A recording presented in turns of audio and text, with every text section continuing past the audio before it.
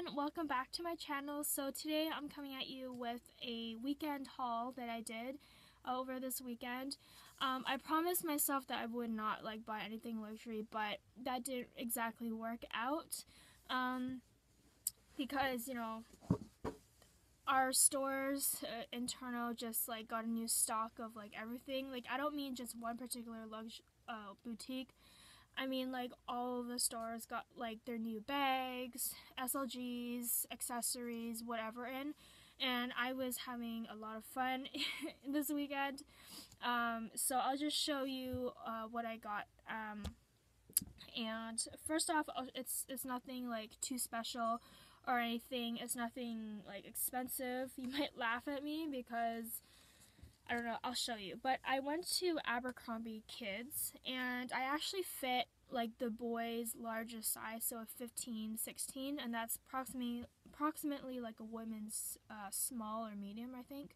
So they're actually quite big. So I got 2 items, and also the store was having 40% off in store, so I purchased 2 items. This one here, in the black and white checkered fleece material. This was the first time I've ever seen these types of shirts in this material, the fleece, really soft fleece material. Usually it just comes in the flannel cotton material, but this here is super soft. I'm going to be wearing this like crazy in the winter time. This will be great for those really cold minus 30-degree weather. So that's that. It's my first one, and then the second one here, it's basically the same one, but it's in the classic flannel, and it is blue checkered in here, and and they're both the size 15, 16, so it's the biggest size in the children's wear for the boys. So again, I'll be wearing this again in really cold winter days. I have 2 red versions of this, and I love wearing them. I think they are the perfect, they go perfect with a lot of casual styles. I'm a very casual person, and I feel that this is very work appropriate for me because I am in construction. So wear these with leggings underneath and a leather jacket, and it works perfectly fine. Or anything really. You can dress this up or down, it doesn't matter. I can wear this to dinner parties. I'm that type of girl, so that's that. And they were only $20 each, so I got $13 off of each of them, so it was a pretty good deal. I basically got 2 for the price of 1 with tax, so that was really good. Happy about that. So I'm practically done clothes shopping, but I'm never done with luxury. So as my luxury addiction keeps going, I promised myself I wouldn't buy too much or buy luxury this weekend, but I couldn't help it. I was in Yorkdale today. I actually had to return a scarf that I purchased this past Friday. I'll show you a picture of what it actually looks like. So it was just this large black or charcoal scarf here. If you could see, it's a pretty long scarf. It was very thick. It was 85% wool, 15% cashmere, and it was on sale for $295, marked down from $435. So my friend and I, we thought it was a great deal, and we thought it would be really nice if we both had the scarf, because we both have the same Chanel necklace. So we thought that it would be nice to have the same scarf, just because it's cute that way. But it didn't work out for me. As you can see in this photo here, sorry, my face doesn't look the greatest like this, but as you can see, the scarf was really big and poofy. I couldn't tie it up. It would always want to undo itself. It wasn't the greatest one for me. So as you can see, it was way too puffy. And at the time, I had to pin it with my Chanel brooch. And I actually returned that brooch and exchanged it for something else. So I'll show you what that brooch looks like on as well, because I also had buyer's remorse on that. I also bought it the same day I bought the scarf. So this is what the brooch looks like. Oh, that's not a good photo, but let's see. Yeah, this is the photo here. I don't know if you could tell. It just had square and round crystals around the CCs. It was beautiful, but it was really small. It was like, I would say it was about 1.5 inches big in circumference, or in diameter. So it wasn't too big, it wasn't too small. As you can see, this is me wearing it on, like just trying it on my jacket. It was fairly small, and for the price it was, I couldn't justify it. I had to keep reminding myself that, you know, for that little brooch, I could have bought a pair of shoes. I could have went to like a Louis Vuitton, whatever, or it could have went to something else that I could use more on a daily basis and not be afraid that it would fall off. I am a type of person that I can't wear rings at all. I am horrible at rings because they'll just start falling off. And even with bracelets, like my Hermes Click Clack, these are the only bracelets I wear because I am so afraid that they're going to just fall off my wrist. But with these ones, I've had no problems. And even with like rings, I tend to take them off and I wash my hands a whole lot because I work in construction. And that's another thing, because I work in construction, the beads of the CCs might fall off or whatever, and that also goes for my brooch. I just felt it was just too dainty for me. The backing, I felt like the little closure would flip up and let the pin out, and it would just fall off and fall to the floor and just shatter. That's just how I felt. Maybe like in the near future or something, I'll buy another brooch, but probably not that particular one. It was gorgeous. I was thinking that I could wear it with so many things, but you know what, at the same time, it was too flashy. It was too in my face.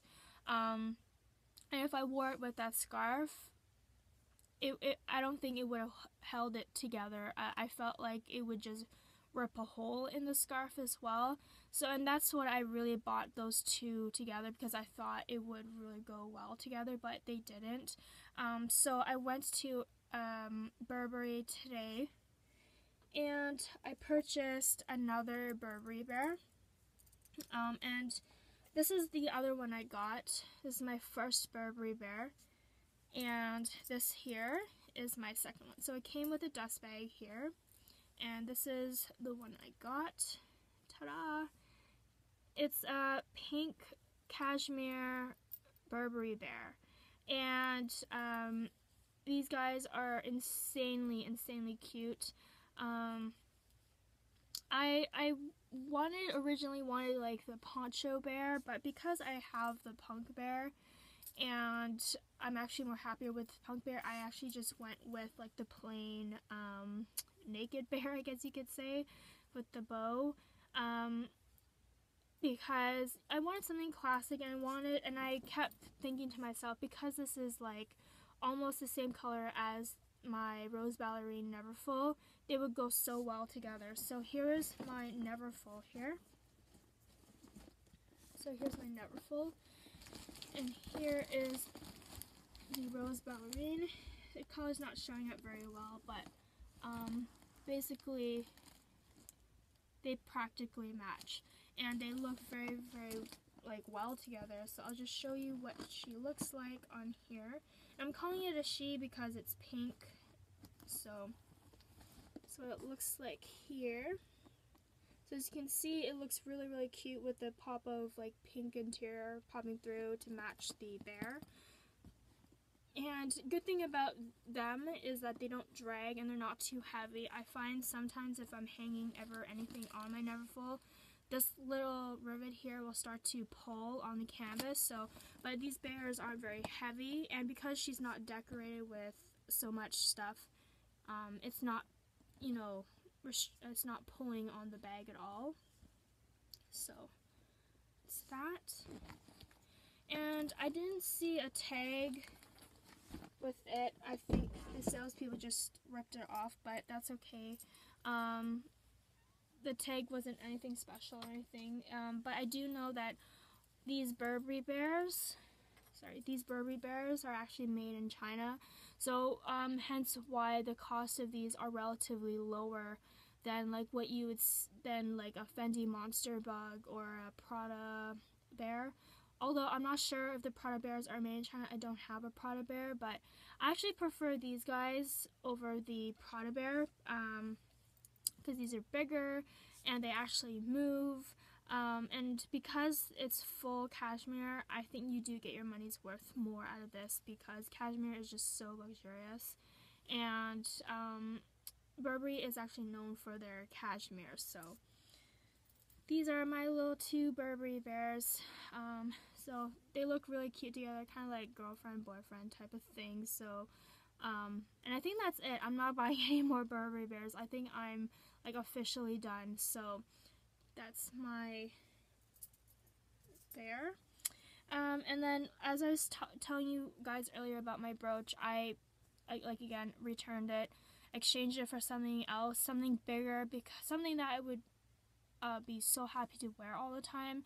Not so much with my brooch. I actually tried it on, and it was just very, very flashy. I actually went to the mall that night, and I just had it pinned onto my jacket, and people were just staring at it and giving me weird looks with it, and I did not like that. I did not like the attention of that, and I kept telling myself, like, before I went to the mall that I could turn any outfit into a Chanel outfit. Doesn't matter if it's like from H&M or from Walmart or whatever, I can turn that outfit into a Chanel outfit. But to me, that was just too flashy, showing off wealth very, very, like, in a very, very untasteful way. So I exchanged it for something bigger and something better. So here is my Chanel bag, and I went to Yorkdale again, the same mall that I went and got my Burberry bear, and they actually had a lot more selection in SLGs and shoes. The Bloor Street ones didn't have a lot of stock, so it was a good thing that I went there. So it did come like tied in a white Chanel ribbon, but I took that off because it was unraveling as I was going home with it. So inside here has the Chanel little booklet here with the receipt, and I'll show you the price tag of this in a moment. And here it is the box. So I won't show you the side because it will give it away, but here it is. So it has camellia flower. I didn't get a camellia flower on the bag itself, but that's fine. But yeah, I have another camellia flower here. It has the white Chanel ribbon on it. And let me see. Sorry, I'm taking a picture of it as I'm filming because I just love the packaging on this so much. So, yeah, here we go. I'm going to unravel it. I'll just take this off here.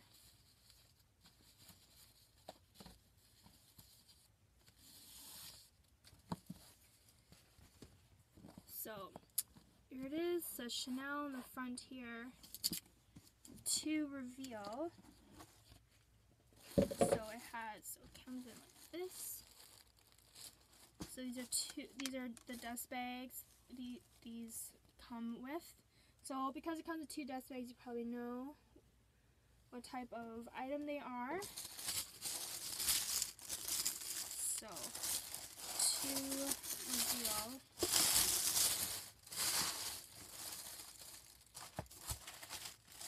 my newest Chanel ballet flats.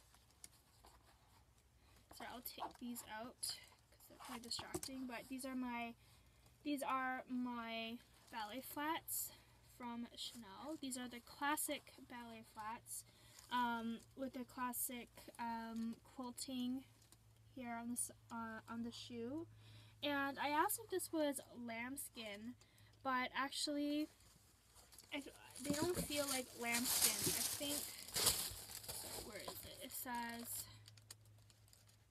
oh, it actually doesn't say what it is, but this is the SKU number, this is the information. So for these sizes, I'm a 39.5. My essay was telling me that they do regularly fit small, just because, I don't know why, but they just do. And these are just so beautiful. They don't actually feel like lambskin. I think this is actually more like a calfskin. Lambskin would just be too soft. Because it doesn't feel like lambskin. It feels more like calfskin. So, but yeah. So it has a little bow at the top here. It has CC's, just embossed there. And it has the back here, and then this here is the underside of the shoe. So this part here is rubber, and then here is full leather. And this is a sticker on the underside of the shoe where it says that the upper, the insole, and the outsole is all leather. And it is actually, and down here it just says it's made in Italy, embossed. So I'm a 39.5, so that's practically like a size 9.5. Usually I fit like a size 9.5, or no, sorry, not 9.5, 9 or an 8.5. But they didn't have my size, but luckily these fit. The reason why I had these in here was because my heel is a little bit too small, too narrow for the width of these shoes. So the essay put these in here, like so, and they push my foot back and they fit comfortably. When I was in the store, these fit like a Cinderella shoe. They are super soft. I think the interior is actually lambskin, so it's not to hurt you or anything. But yeah, so it says Chanel inside, and on the heel here it's actually made out of suede, so leather suede, and it's very soft. It's not like the typical like heel backing you see on like usual shoes, but it's that. And then here's code, I guess. I think it kind of wore off or something, I'm not sure. It looks like the coating kind of wore off there, but I'll just show you the other shoe as well.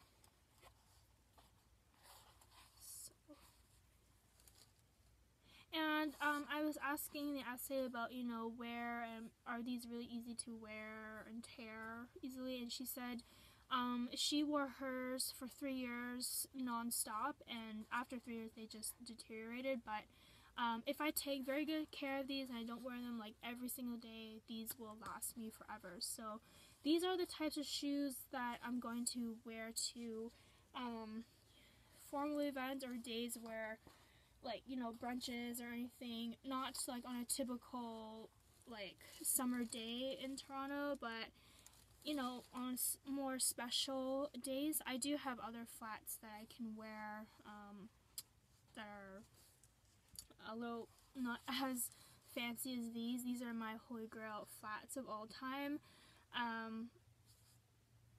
Yeah, I mean, I don't know what else to say about them. All she told me to do was I can get these shoes shined or whatever, but I'm kind of afraid to do that because these, I don't want the leather to get ruined at all. I actually don't put anything on my Chanel shoes or on my Chanel like leather goods because they don't actually need the spray. And yeah, so here is the receipt. So I'll just hiding my information, so you can see that. But here it is. Here's the code and the price tag here on this side of the screen. So they are $850 Canadian. I know that's like the most I've actually spent on any shoes. All my luxury shoes I've purchased are all like either on sale or they're way under what these shoes cost. But these are my holy grail shoes of all time. So, and I've always wanted a pair.